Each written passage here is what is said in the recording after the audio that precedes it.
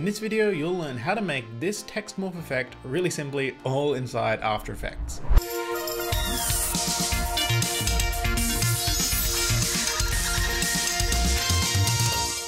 So this text morphing effect uses a surprisingly simple technique, and the text remains completely editable. Plus, this project file is available to download for free in the description, including all the textures, so have a dive in and pull out some elements you might want to use in your own projects. So all of these effects, the blurs, the textures, are happening inside this composition. The actual text morphing is happening inside this composition here, with just a few layers. So let's delete all of these and start from scratch. Let's make sure our type tool is selected, draw out a text box, type something in, and let's align that to the center of our comp. And I'm using a nice heavy typeface called Fat Frank. To keep it simple, let's morph between the words yes and no. And of course we can change these later. So let's keep yes in this text layer, duplicate it with Control or Command D, and in this second type layer, let's type no. Now we only need to animate one property on these layers, and that is opacity. So let's open that up by pressing T on our keyboard. And for our first layer, the yes, we are going to keyframe its opacity at 100 at 1 second in, and we want this morph to last about 2 seconds. So at 3 seconds, which is 2 seconds later, let's drag this down to 0%, and we'll do the opposite for no, keyframe it at 2 seconds at 100%, and then at 1 second in, down at 0%. And let's select those keyframes and easy ease them by pressing F9, so it's just a little bit smoother. So now we've essentially got a cross dissolve fading from one text to the other. And all the morphing is going to be on a new adjustment layer, and let's rename that Morph Effects, because we always label our layers. And we're going to use a method that you might have used before, and that is to blur the heck out of this and then sharpen it. So let's add a Gaussian blur effect. And at the start of this transition, let's keyframe its blurriness at 0 pixels, and we'll copy that keyframe and paste it at the end as well. And then in the middle, let's get very blurry. Let's go all the way up to 100. And let's easy ease those outside keyframes as well too. So now it's blurring in the middle, and at that middle state, we can barely tell that it's any of those words at all. And that's good. So now let's sharpen this blur to turn it into some nice crisp shapes. And to sharpen it, we are going to add a levels effect. Now levels is normally used to adjust the color channels of your footage by moving the black and white points, but we can change that from editing the RGB values to editing the alpha channel, which is the transparency or the opacity of the composition. Now you must make sure that you don't have a background on your comp. Mine is this pale gray at the moment, but that's not an actual layer. If we toggle on and off the transparency grid, we can see that really this is just some dark text over nothing at all. Now back to the levels. And all we need to do is to bring these two outside triangles closer to the center. And as we do that, you can see it starts to really crunch those transparent values. And the closer these triangles get to the center, the less of those medium transparent values we get. Everything is either fully transparent or fully opaque. So let's get these triangles really close, and depending on whereabouts on this triangle they are, the darker or bigger the blob is going to be. So if we move these close to the right, it's going to be a lot skinnier. So try to aim somewhere around the middle and really just try to match the total surface area that your text has beforehand. And it's also a good idea to leave a bit of a small gap between these triangles, because if we get them right up close next to one another, we get this really blocky edge where we can see every pixel. And that's just too sharp. So let's soften that a bit by just leaving these slightly spread out. There. Now let's look at what we have. And this is pretty close. That's pretty much the foundation for this effect. We're essentially just fading between two text layers and blurring it so we get this blob in the middle, which is a mix of both of the words. Now to add some more nuance to this effect, we can add some extra motion to this morph. And we can do that by adding a turbulent displace effect.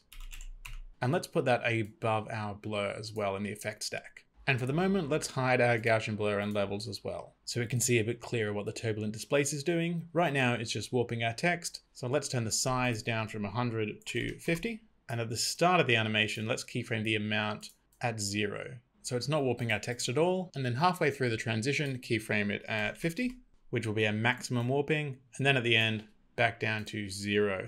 So it goes from no warping, warped a bit, and then back to normal. To add a bit more motion, we are going to animate the evolution property as well. So let's keyframe that at 0 at the start, and then at the end of the transition at around 180. And you can tweak that depending on how much motion you want. All right, so now as it warps, there is motion within that warp. And let's easy ease these outer keyframes on the amount as well with F9. All right, so now our text has a bit of motion in there as it morphs. And then once we add those blurs and levels on top, we can see there is a subtle difference to where there was before. And that is in this initial state, our yes is already becoming less like yes before it fades into the no. Some of the areas start to move, and that little touch really helps with this illusion. It helps our brain imagine that these parts of the Y are liquefying and then moving of their own volition into that no shape. They're not just staying static, being blurred and then crisped out of there, when really that's what's happening and we're just tricking our brain. And of course we can change our text to anything we want. So we can go from yes, and then on this second word we can change that to yeah, and let's see how that looks. That's not bad, but it does work better if the words are of similar length, because otherwise the outside letters are just going to fade on from nothing. Which is a fine effect in itself, but it doesn't really look like this first word is reforming to make that second one. And it kind of looks like this second word is maybe emerging out of some water as seen from above, which could look very cool. So let's change that back for now.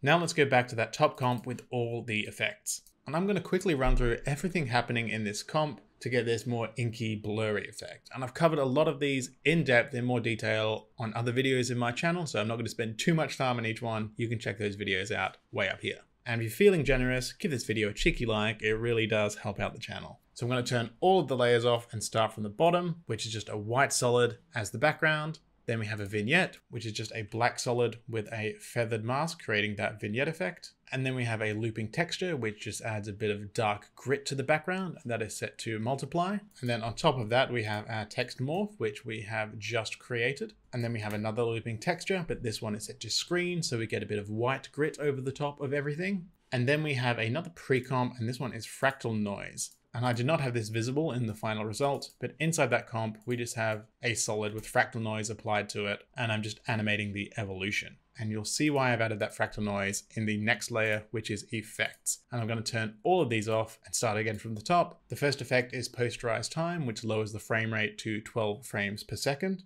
And that just cuts out a bit of that smooth artificial motion from the morph effect and makes it feel just a tiny bit less digital. Then we've got a Gaussian blur set to 4 pixels, and that just softens everything up. And then we have another blur, a camera lens blur.